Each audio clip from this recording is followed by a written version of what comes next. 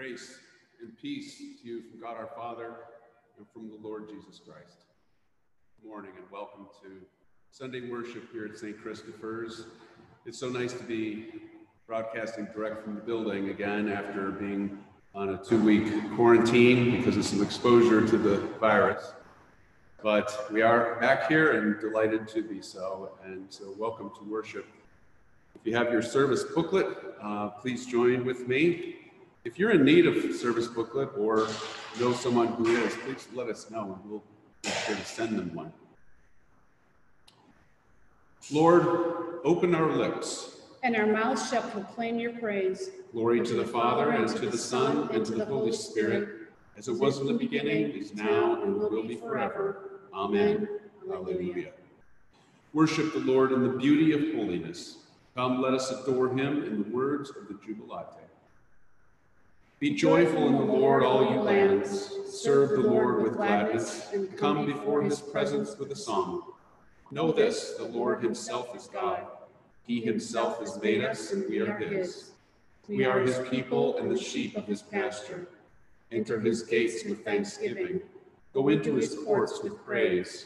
Give thanks to him and call upon his name. For the Lord is good, his mercy is everlasting, and his faithfulness endures from age to age.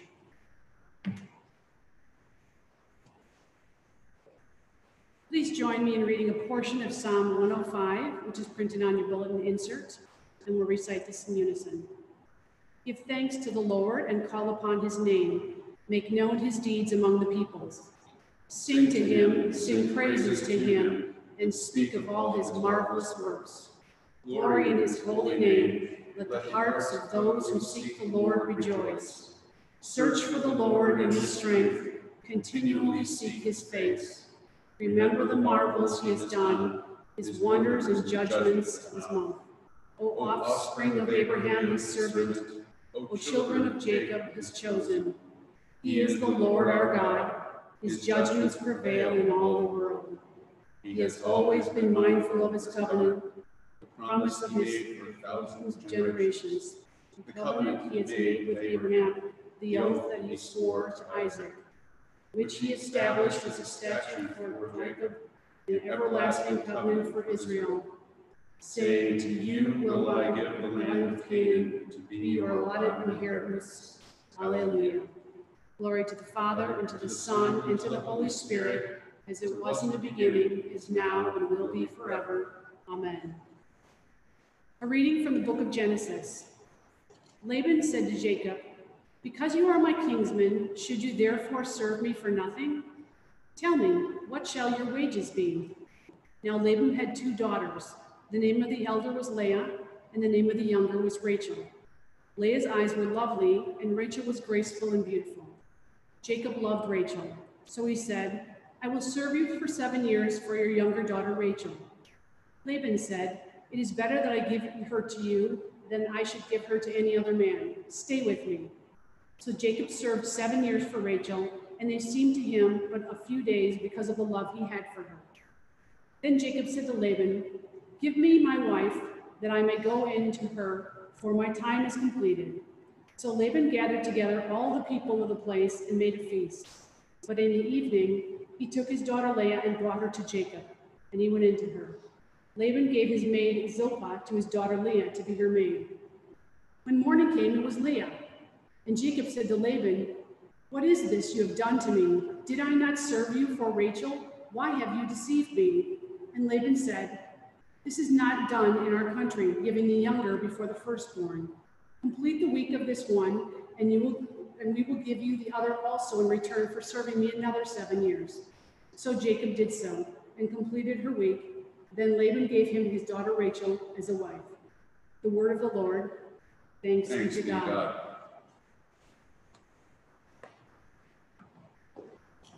Together, let us recite the canticle, the first song of Isaiah. Surely it is God who saves me. I will trust in him and not be afraid. For the Lord is my stronghold and my sure defense, and he will be my Savior. Therefore you shall draw water for rejoicing from the springs of salvation. And on that day you shall say, Give thanks to the Lord and call upon his name. Make his deeds known among the peoples. See that they remember that his name is exalted. Sing the praises of the Lord, for he has done great things, and this is known in all the world. Cry aloud, inhabitants of Zion. Ring out your joy, for the great one in the midst of you is the Holy One of Israel. Glory to the Father, and to the Son, and to the Holy Spirit, as it was in the beginning, is now, and will be forever. Amen.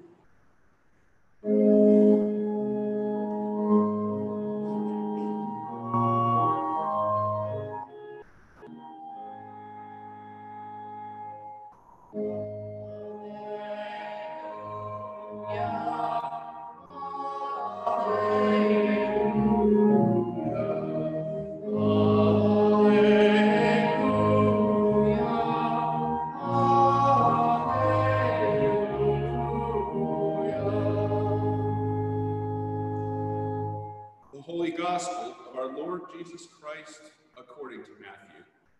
Glory to you, Lord Christ. Jesus put before them another parable. The kingdom of heaven is like a mustard seed that someone took and sowed in his field. It is the smallest of all the seeds, but when it has grown, it is the greatest of shrubs. It becomes a tree, so that the birds of the air come and make nests in its branches.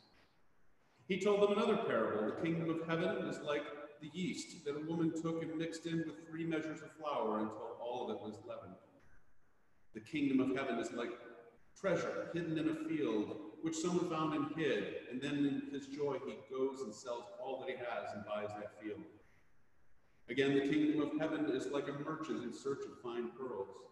On finding one pearl of great value, he went and sold all that he had and bought it. Again, the kingdom of heaven is like a net that was thrown into the sea and caught fish of every kind. When it was full, they drew it ashore, sat down, and put the good into baskets, but threw out the bad. So it will be at the end of the age. The angels will come out and separate evil from the righteous and throw them into the furnace of fire, where there will be weeping and gnashing of teeth. Have you understood all this? They answered, yes. And he said to them, therefore every scribe who has been trained for the kingdom of heaven is like the master of a household who brings out his treasure, what is new and what is old. The gospel of the Lord. Praise to you, Lord Christ.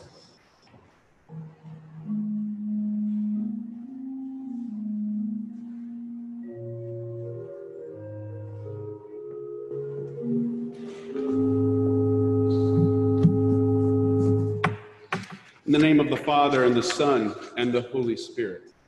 Amen. It's truly good to be here with you. I dearly wish that we could all be gathered together in this building as one, gathering around the table. As you know, the coronavirus continues to be a very elusive and dangerous situation. We've had spikes in many areas. As recently as this past week, it seems that Bayside, right next door to us, has been a spike. It's a very strange thing that we have this virus that is imperceptible to the eye. You can't see it, you can't smell it, you can't hear it. And yet it is as real as can be. It's tremendously devastating. It can really be a huge challenge. In fact, such a challenge that across the world, it's commanding nearly all of our attention, all of our resources, all of our strength, spiritually, emotionally, physically even. It's that big of a deal. Well, today we hear a string of parables in the words of Jesus. And it's interesting how it's kind of a rapid-fire succession of parables because he's trying to give perspective to the disciples and all who are following him of just how rich and deep that the kingdom is. It serves as an absolute total counterpoint to what we've experienced with the destructive nature of the virus, if you think about it. He talks about the mustard seed. You've seen mustard, the coarse ground. I mean, inside the seed, this big, tiny little seed. And he talks about how it grows to be the biggest of bushes, even a tree, and birds fly into it. Well, we know from natural order that the mustard plant is much smaller. But he's not talking about the natural order, is he? He's talking about this miraculous nature that can come about because with God all things are possible. That things as small as a seed grow into something big. May not look big to us, but to a little animal, they look huge. The important thing is that the kingdom of heaven is a total counterpoint to what we witness in the virus.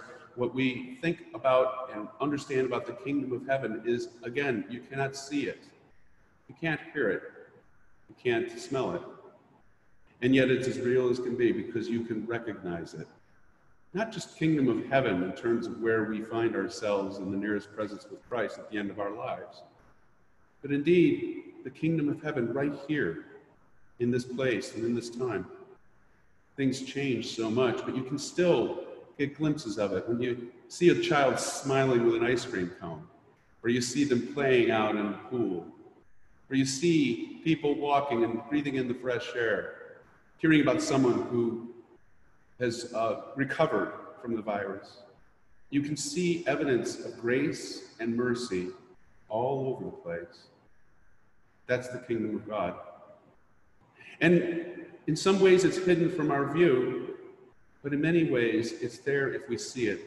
And so Jesus tries to give them all of these different images. We're talking about the mustard seed, the pearls, the net of the fish. All of these, it's interesting to note, and in every case, there's action involved. Think about it.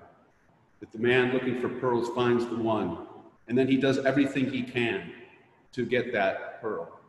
It's that valuable. It has that much, penetrates his soul that much. Or the fish that they put out a net and get this tremendous catch. And they sift out the bad and have plenty of the good. Things are of utmost value when they reach that deep into us.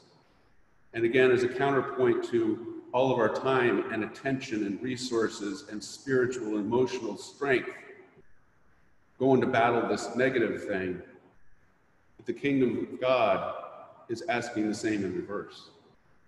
The kingdom of God is asking us through the first commandment to love God with all of your strength and soul and your mind and your being. That we reach down that deep into ourselves to be able to recognize the kingdom of God and to indeed participate in it. It's that valuable. It's that important. And it really requires us to have deep faith. But indeed, all things are possible with God.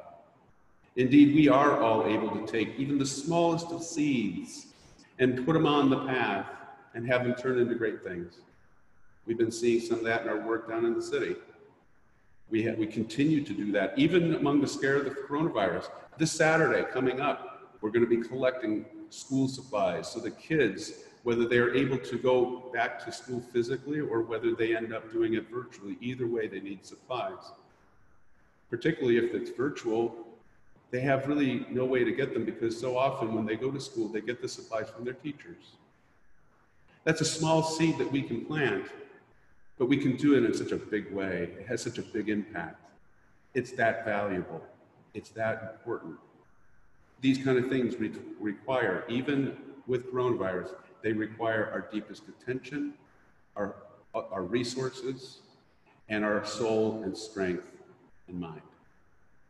That's what I hear in today's gospel reading. It's the importance of sowing our seeds, gathering up the right pearls.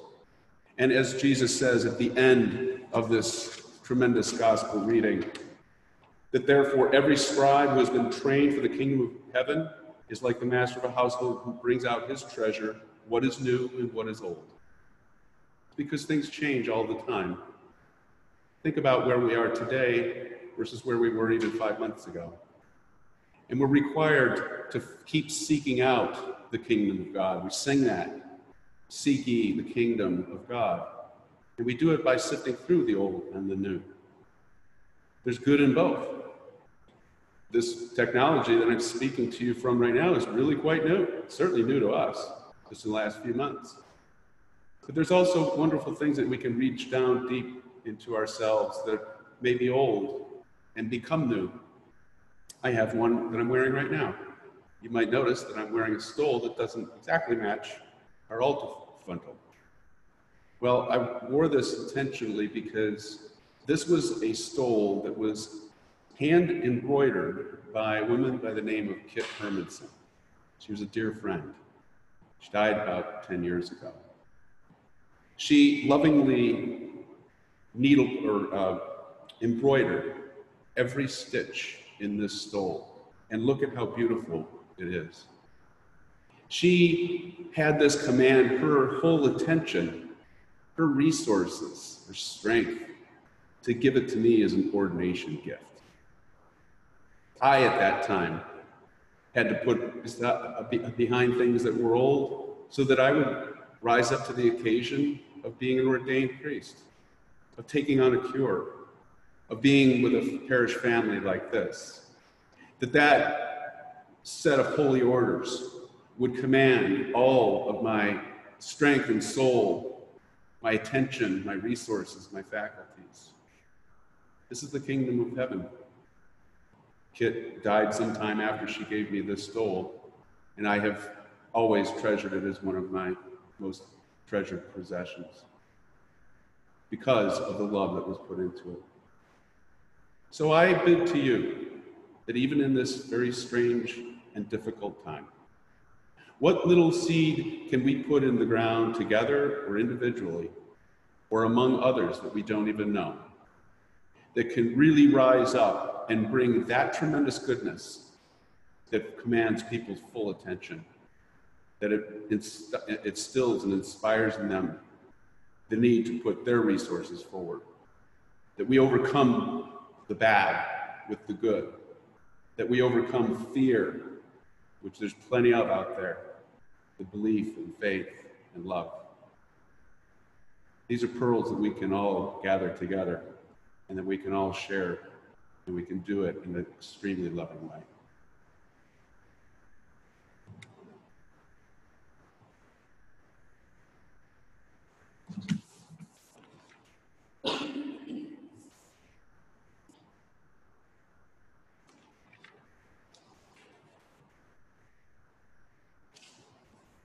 I invite you to join with me in confessing our faith in the words of the Apostles' Creed. I believe in God, the Father Almighty, creator of heaven and earth. I believe in Jesus Christ, his only Son, our Lord. He was conceived by the power of the Holy Spirit and born of the Virgin Mary. He suffered under Pontius Pilate, was crucified, died, and was buried. He descended to the dead. On the third day he rose again. He ascended into heaven and is seated at the right hand of the Father. He will come again to judge the living and the dead. I believe in the Holy Spirit, the Holy Catholic Church, the communion of saints, the forgiveness of sins, the resurrection of the body, and the life everlasting. Amen. The Lord be with you. And also with you. Let us pray.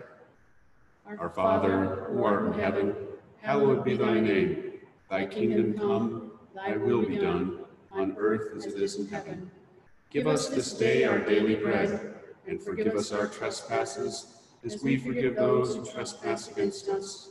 And lead us not into temptation, but deliver us from evil. For thine is the kingdom, and the power, and the glory, forever and ever. Amen. Save your people, Lord, and bless your inheritance. Govern and uphold them now and always. Day by day we bless you. We praise your name forever. Lord, keep us from all sin today. Have mercy upon us, Lord, have mercy. Lord, show us your love and mercy. For we put our trust in you. In you, Lord, is our hope. And we shall never hope in vain. O God, the protector of all who trust in you, without whom nothing is strong, nothing is holy, increase and multiply upon us your mercy, that with you as our ruler and guide, we may so pass through things temporal, that we lose not the things eternal. Through Jesus Christ our Lord, who lives and reigns with you in the Holy Spirit, one God, forever and ever. Amen. O God, you make us glad with the weekly remembrance of the glorious resurrection of your Son, our Lord. Give us this day such blessing through our worship of you, that the week to come may be spent in your favor. Through Jesus Christ, our Lord. Amen. Amen. O God, you have made of one blood all the peoples of the earth and sent your blessed Son to preach peace to those who are far off and to those who are near. Grant that people everywhere may seek after you and find you. Bring the nations into your fold. Pour out your Spirit upon all flesh, and hasten the coming of your kingdom through Jesus Christ our Lord. Amen. At this time, I invite your prayers and intercessions. We have a new system for this that has been outlined in our weekly update and in our Friday announcement for the Sunday service. It gives a link where you can give us your prayers so we can keep those up to date right up until we worship. But in addition to that, I invite you, if you have not used that, to put into the chat line who you're praying for today, and we'll lift up prayers together for that person or persons. We pray, Lord, for all people who continue to be affected by the coronavirus. We pray that people, even though it's an enduring, long thing, that they may have the patience, that they may be guided with grace and mercy, that they may find creative ways, innovative ways, energetic ways to plant those seeds and reveal the glimpse of your kingdom here in this place. Let's be truly kingdom-focused together. We pray for healing for people. We pray especially for Julie and Jenny, Nels, Larry, Kathy. We pray for the repose of the soul of Sue, Kathy, Anne,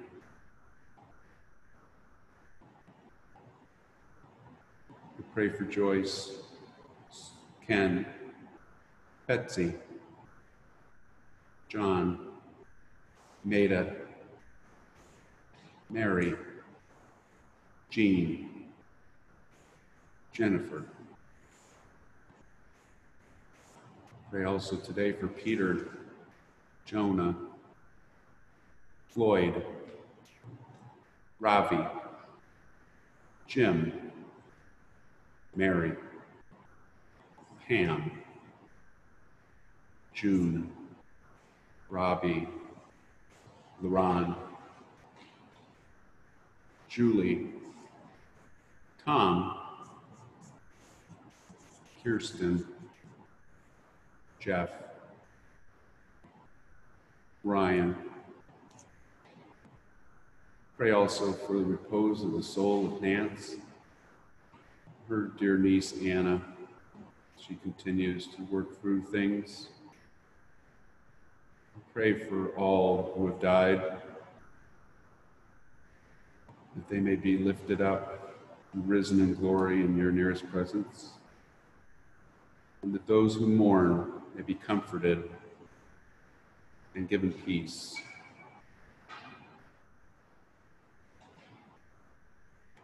Pray for all caregivers. Pray for all medical providers. We pray for our leaders, that they may be inspired by your kingdom to set aside their differences and pettiness, to work together for all that lifts up and edifies and benefits the common good and not the few.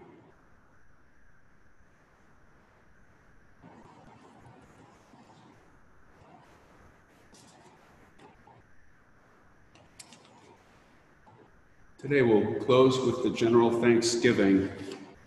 As we say this together, I urge you to hear the words that we're saying very carefully, because I think it expresses the deep gratitude we have for the great expanse of God's heavenly kingdom here in our lives. Almighty God, Father of all mercies, we, your unworthy servants, give you humble thanks for all your goodness and loving kindness to us and to all whom you have made. We bless you for our creation, preservation, and all the blessings of this life, but above all for your immeasurable love in the redemption of the world by our Lord Jesus Christ, for the means of grace and for the hope of glory. And we pray, give us such an awareness of your mercies, that with truly thankful hearts we may show forth your praise, not only with our lips, but in our lives, by giving up ourselves to your service, and by walking before you in holiness and righteousness all our days. Through Jesus Christ our Lord, to whom with you and the Holy Spirit be honor and glory throughout all ages. Amen. Almighty God, you have given us grace at this time with one accord to make our common supplication to you. And you have promised through your well-beloved Son that when 2 or 3 are gathered together in his name, he will be in the midst of them.